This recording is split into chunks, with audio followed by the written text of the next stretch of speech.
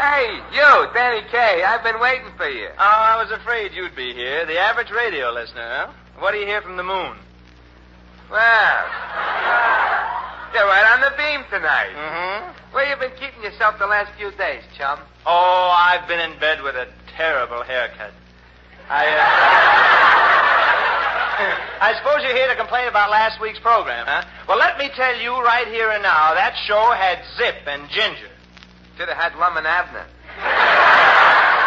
Always criticized, ain't you? You know, if you ever said my show was good, I'd retire. In that case, let me congratulate you on last week's program. But look, my friend, I can take honest criticism, but you're always exaggerating. Well, I'm only human. There you go, exaggerating again. Well, I've never been so insulted in all my life. Oh, you must have been. Kaye, there was something I was going to ask you. Slipped my mind. What was it now? Oh, some insult, I guess. Why don't you quit? That's what it is. That's what I was going to ask you. Now, wait a minute, chum. There was something I brought along to show you. What was it now? Oh, yes, my wife. Oh, you brought your wife. Well, where is she? Hey, Mary Margaret! Yeah, what is it? Mary Margaret, this is Mr. Kaye. Mr. Kaye, this is Mary Margaret, my bride. How do you do? Mr. Kaye, I heard all about you. What's your side of the story? Gonna have trouble with you, too, huh? Listen, Kaye, after last week's show, they announced you'd be your own guest star on tonight's program. Yeah? Well, when we heard that, my husband and me got into a big fight. You did? Yeah. I said you couldn't do it, and he said you couldn't do it. Neither. Well, in that case, what was the fight about? We also happen to hate each other. Well, there's nothing I can do about that, but I do know that I can be my own guest star because I happen to have right here in my back pocket a split personality. Yeah.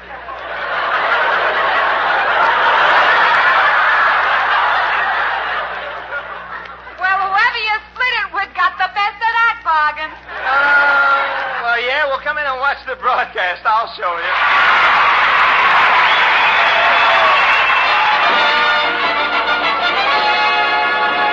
Good evening, ladies and gentlemen. This is Dick Joy introducing the Danny Kaye Show with Butterfly McQueen, Dave Terry and his orchestra, and our special guest this evening, Mr. Danny Kaye.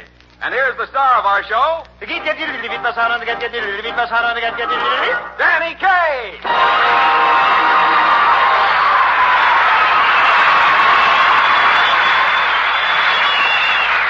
And now, here is our guest star, that popular singing, dancing comedian of the silver screen, direct from California, Greetings from Hollywood. Mr. Danny Kaye.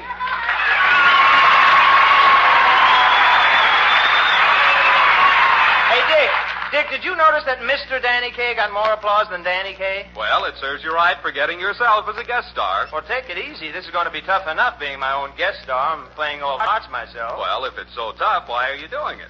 Well, I was forced into it. Just couldn't get anybody else. I thought of getting Gregory Ratoff. He was in town last week, you know. So I walked over to his hotel, talked to him about it, and on the way I got to thinking, suppose he asked me what he'll do on the program, and I said to myself, well, we'll do a sketch about Russia. And I knew he'd say, Danny, my boy, a sketch about Russia is right down my alley. In Russia, I was a great dramatic actor. I acted before the Tsars. I still have the Tsars to prove it. I like very much that joke. It's very nice. And then I said to myself, I'm going to have trouble with this guy because I don't want to do dramatic stuff. I want to do comedy. But if I told him that, I knew he'd say, comedy? Right off my alley, my boy. Of course, I will get all the laughs. But why should I have him let him have all the laughs, huh? I'm the comedian on this program. Well, I knew what he'd say to that. You, a comedian? You make me laugh. Yeah, well, that's more than you do to me. Danny, my boy, when it comes to comedy, you must take your hat off to Ratoff. Well, now, Dick, I wasn't going to take that from anybody. So I made up my mind to say to him, who are you that you're funnier than I am? Who'd you have to be? That's what he said. Very funny. course it is very funny, Danny, my boy. When I was at the Moscow Art Ballet, I got plenty of laughs. Ballet laughs. And I will get all the laughs on your radio program. Yeah? Da. Yeah? Da. Yeah? Da. Yeah? Da. Yeah? Da. Yeah? Da. Yeah? Da. Oh, Danny, wait a minute. Don't get so excited. What happened when you finally got to Ratoff's apartment? Got to his apartment. Do you think I'd go to see a guy after all those terrible things I figured he'd say to me? No, I don't have to go to his house to be insulted. Of course not, Danya. I will be very happy to come to see you. Quiet, Ratoff. You see, Dick, I just couldn't get a guest star, and I finally decided my guest star would be Kaye. Oh, Sammy or Kaiser? Kaye France. No! Mr. Danny Kaye of Hollywood, the movie actor. Well, how'd you happen to get him? I was beside myself, so I got him. Well, what's our guest star going to do on the program, Danny? Well, I don't know. Look at that Hollywood hand. Look at him. Posing with that strawberry blonde hair. Well, I guess I better introduce him now. And it's about time. I came in here as a young man, and I'm about to go on in a character part. Well, look who's here, Mr. Danny Kaye. You were expecting maybe Mrs. Nosbaum. Now, wait a minute, Mr. Kaye. You don't understand. You see, in radio, when we introduce the guest star, we have to act very surprised. It gives that program that touch of informality, that joie de vivre, that je ne sais quoi, that chickary-chick-chala-chala. See? Yes, I see. That was quite dismal. Yes. Now what do we do, Dick? Interview him, Danny. Oh, yeah. Yes, they always ask the guest stars a lot of questions. They give them very funny answers. Well, this will be good. Get ready for some big laughs, Dick. Well, Mr. Kaye, are you enjoying your stay in New York? Yes. Going to all the nightclubs, I suppose? Yes. Seeing all the shows in town? Yes. Serves me right for getting a dope for a guest star. I give up. There you go, Kaye. Me and Mary Margaret told you couldn't split your personality. Yeah, there just ain't enough to go around. Now, you two keep quiet. I'll show you.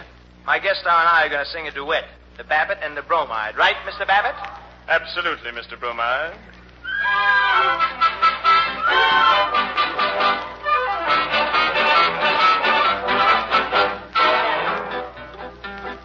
Mr. Smith met a Mr. Jones on the avenue one day and held a conversation in their own peculiar way. They both were solid citizens. They both had been around. And as they spoke, you clearly saw their feet were on the ground. Hello? How are you? How's folks? What's new? I'm great. What's good? Ha-ha! Not good. Well. What's see? How you been? Nice day. How's tricks? What's new? That's fine. How are you? Nice weather we are having, but it gives me such a pain. I've taken my umbrella, so of course it doesn't rain. Hi-ho. That's life. What's new? How's your wife? Got to run. Oh, my. Ta-ta. Oh, Goodbye. 10 years went quickly by for both these substantial men, and then it happened that one day they chanced to meet again. That they had both developed in 10 years, there was no doubt, and so, of course, they had an awful lot to talk about. Hello? How are you? How's the folks? What's new? I'm great. That's good. Ha-ha. Not good. Well. What's see? How you been? Nice day. How's tricks? What's new? That's fine. How are you? I'm sure I know your face, but I just can't recall your name. Well, how have you been, old boy? You're looking just about the same. Hi-ho. That's life. What's new? How's your wife? Gotta run. Oh, my. Ta-ta. Goodbye. Before they met again, some 20 years they had to wait. This time it happened up above inside St. Peter's Gate. A harp one was carrying, and both were wearing wings. And this is what they said as they were strumming on the strings.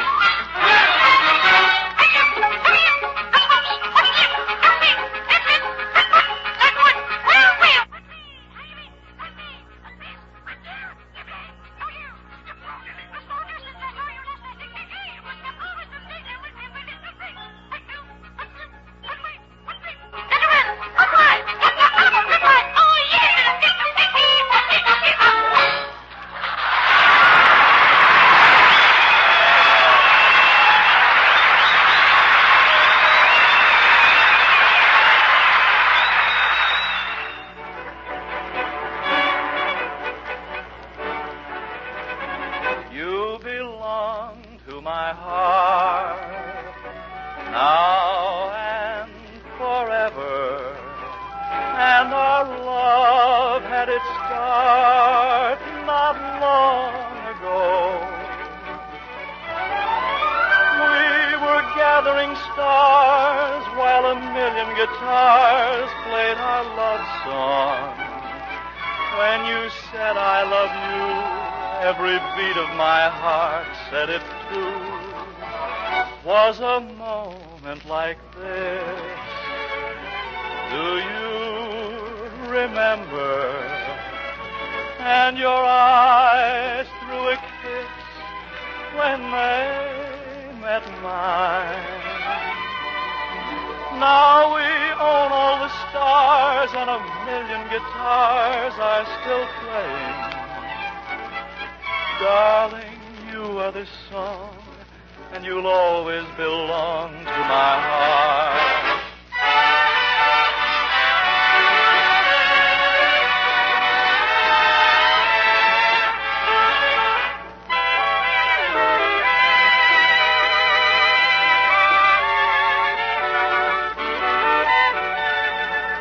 Now we own all the stars and a million guitars are still playing.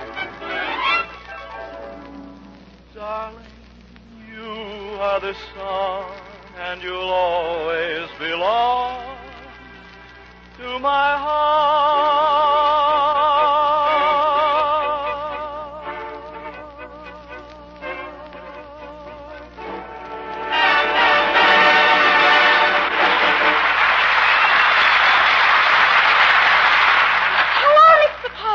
Well, hello, Miss McQueen. You're just in time. I want you to meet Mr. Danny Kaye, the movie star. Mr. Kaye, this is Miss McQueen, president of the Danny Kaye Fan Club of America. Limited. Limited? Yes, to one member. You see, Mr. Kaye, Miss McQueen's having trouble getting members to join my fan club. I can well understand that. Oh, is that so? Well, your fan club is no bigger than mine. Excuse me, Mr. Kaye, who are you talking to? I'm talking to my split personality. My, the things they can split in this atomic age. I needed a guest star, so I decided to split my personality. Are you going to keep it a secret or share it with the world? Well, we'll just keep it between the three of us. Oh, the big three. Yeah. You still don't get it, do you, Miss McQueen? Look, very simply, there are two Danny Kays on tonight's program. All right, if you say so, but it's going to make my wait for the fan club twice as difficult. Haven't you gotten any new members at all? I just got another girl to join. Oh, fine.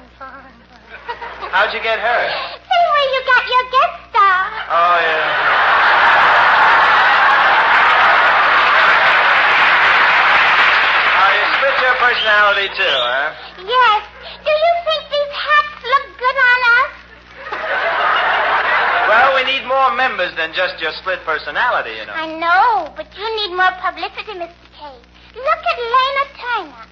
Yes. Look at Frank Sinatra. Look at Bing Crosby. Look at Dick Haynes. I can't. I'm still looking at Lana Turner. Maybe I can get your split personality to join the club. Oh, no. I don't think we could do that. He couldn't actually join. You see, he's just a sublimated libido. Oh.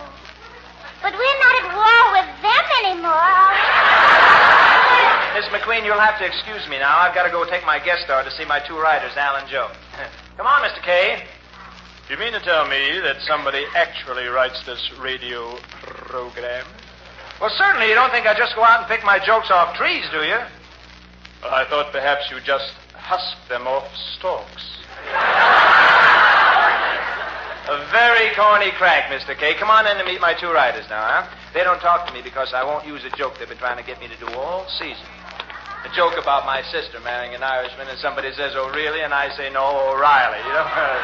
Well, here's their room. Hey, wait a minute. I don't hear the typewriter. Hey, fellas, what's going on here? Who are you picketing? Danny Kaye is unfair to our joke. Danny Kaye. Now, wait. This must be the steel strike. These guys have been stealing jokes from everybody. Look, fellas, I know you don't talk to me, but I want you to speak to my split personality guest star, Mr. Danny Kaye of Hollywood. Well, say something, fellas. All Danny Kays are unfair to our joke. Now, you don't understand, fellas. This fella here that I'm talking about is my split personality. You know what he means, Joe. This fellow is his alter ego. Is he kidding? Nothing's going to alter his ego. Now, look, fellas, you always talk to my guest star, and I insist you talk to Mr. Kaye of Hollywood. Well, looks like he tricked us into it, Joe. We'll have to talk to the guest. Hello, Mr. Kaye of Hollywood. Greetings, gentlemen. Hey, Mr. Kaye, maybe you'd be interested in a great joke, you know. You mean the one about my sister married an Irishman, and somebody says, "Oh, really?" And I say, "No, McGee." It ain't McGee, funny. Well, I won't do that joke. I want you fellas to just... Hey, okay. Can I see you a minute, John? Why, no, what are you doing? You can't interrupt this program like that. Go back and sit with your wife. This is about Mary Margaret. You see, Kay, we don't get along any too well anyhow. And she blames me for making her sit through this. So if you don't stop with that guest star routine, she's going to walk out of here, and she says if I don't leave with her, I don't never have to come home. Well, I'm not going to stop. Atta boy, chum, you stick to that. I heard that last remark, Kay. Oh, you here too? If my husband don't come home with me now, I'm going to hold you personally responsible. Hold me responsible? Yeah, you. I'll sue you. Sue me for what? You'll sue what I can see you for. Now, wait just a minute. Don't you lower your voice to me. I'll take this to the highest goodwill court in the land. Now, just a minute. If it's a goodwill court you want, I can settle any quarrel between you and your husband myself. Yeah, wait a minute, Kay. Don't tell me you've got a John J. Anthony personality, too. Of course, my personality has many facets. Yeah, all drips have facets. Hey, that's pretty good, Mary Margaret. Close your face. Now, will you leave it to me, fellas, please, ladies, gentlemen? Hey, leave it to me, will you? I'll solve your problem. Only the other day, I straightened out a fellow who had a terrific problem. He was at that in-between age. What do you mean, in-between age? He was too old for Castoria and too young for Seratan. Come into my courtroom, folks. Dave Terry here. How about a little music to get these people into a more peaceful mood? Right this way, folks. We'll open court right after this number.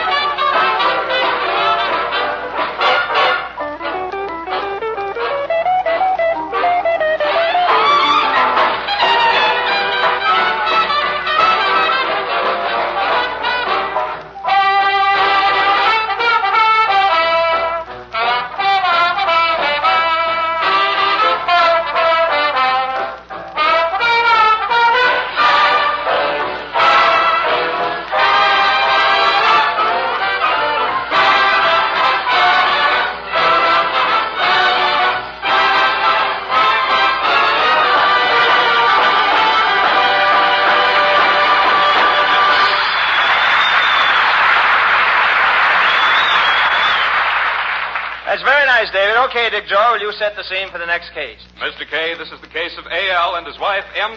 Just a minute. No initials, please. I want names, dates, places, rumors, gossip. I want all the dirt you can think of. I'm nosy. All right, you two, step up to the microphone. Now, what is your problem? Mr. Kaye, my marriage is a failure. Tut, tut, my good man. Your marriage is not a failure till you've spoken to me.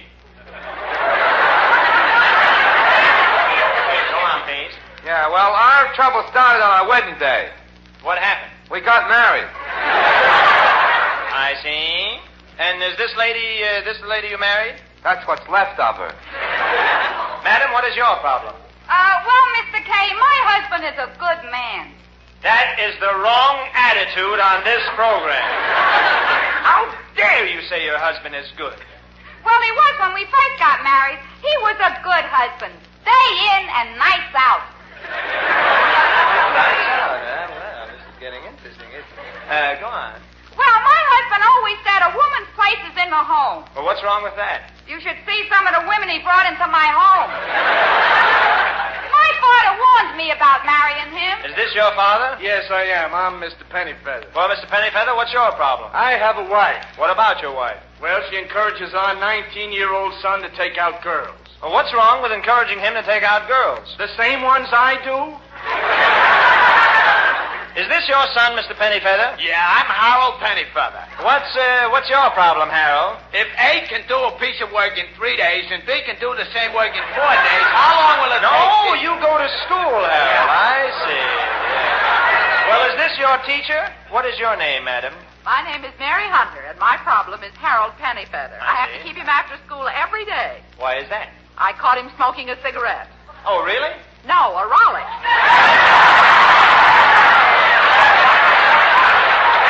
They got me right here, Parker. Right here. Not a school teacher, too. Hey, chum, how about me and Mary Margaret? One problem at a time. I'll get to you. Hey, you forgot about us. We started this thing. Quiet. Now, what were you saying, Miss Hunter? Well, on account of keeping Harold after school, my boyfriend, Bill Zuckert, broke our engagement and is now going with a girl named Ann Tiemann. I see. Is this your boyfriend, Bill Zuckert? No, I'm Aunt Tiemann. Oh, what's your problem, Miss Tiemann? Well, when I started going with Bill, he had just broken his engagement to Ruth Gilbert. Are you Ruth Gilbert? Yes, I am. How do you do? How do you do? Miss Gilbert, do you know Miss Tiemann? How do you do? And this is Harold's teacher, Miss Hunter, Miss Gilbert, Miss Tiemann. How do you do? Harold Pennyfeather, Miss Hunter, Miss Tiemann, and Miss Gilbert. How do you do? And this is Mr. Pennyfeather, the father of Harold Pennyfeather. Miss Hunter is teacher, Miss Tiemann the girl who took Miss Hunter's boyfriend away, and Miss Gilbert who broke her engagement to Miss Hunter's ex-boyfriend, Bill Zucker. How do you do? Hey, Kay, how about me and Mary Margaret? Oh, you two must know each other, I'm sure. Now, where were we? Oh, yes, Miss Gilbert. Is this Bill Zuckert who broke his engagement to you? Yes, I am, and this is my wife, Mrs. Zuckert. Your wife? Bill, how could you do this to me? Oh, I feel faint. Get me a doctor. I have a doctor in the balcony, lady. What's your name, Doctor? Dr. George Davis. Dr. Davis, meet Bill Zuckert, Ruth Gilbert, Ann Tiemann, Mary Hunter, Harry Pennyfeather, and Miss Pennyfeather Sr. How do you do? Mr. Kaye, I am the father of 18 children. What is your problem, Doctor? My wife wants to adopt a baby. You object to that? Yes, it's noisy enough around my house. If it isn't the kids, it's the couple next door, always arguing about your program, and they wind up in an all-night brawl. I see. Is this the couple? Yeah, that's us, chum. Me and Mary Margaret. You see, I told you I'd get back to you. The solution to your problem is very simple. If you two will stop arguing about my program, it won't be so noisy around the doctor's house, and he'll let his wife adopt a baby. That'll give him peace of mind, so he'll be able to take care of Ruth Gilbert when she faints. But Miss Gilbert won't have to faint if Bill Zuckert will divorce his wife and go back to Mary Hunter, who won't have to keep Harold after school, and Harold will be so busy with his problems that he won't have time to steal his father's girl, so Mr. Pennyfeather will be so busy he won't have time to interfere with your marriage, and that is my advice to you.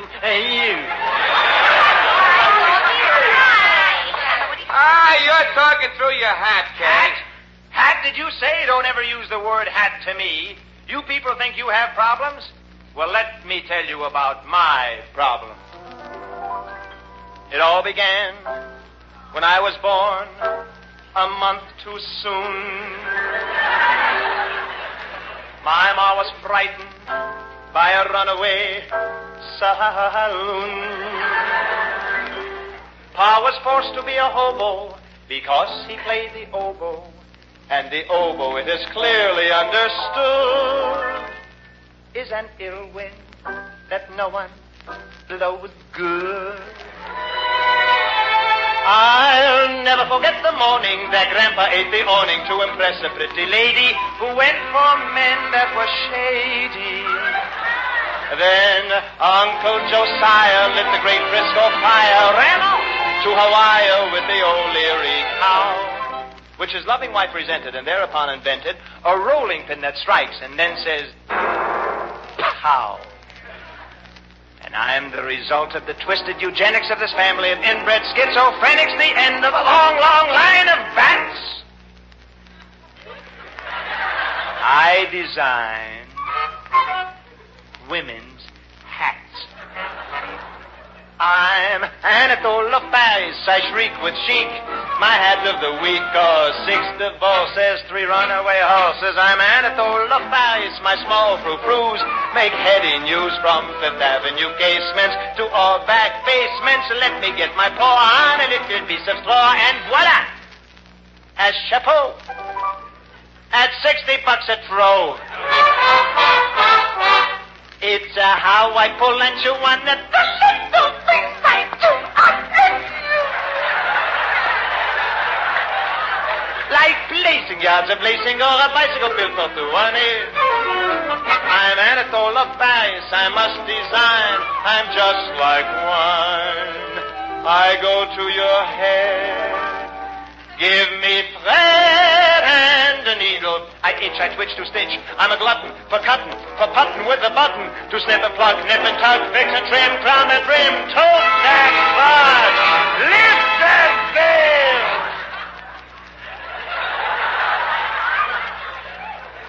And why do I sew each new chapeau with a style that must look positively grim?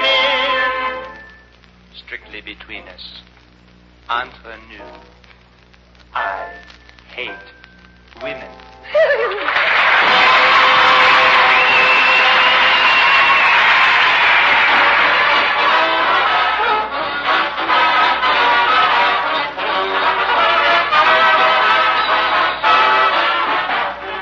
This is the Armed Forces Radio Service.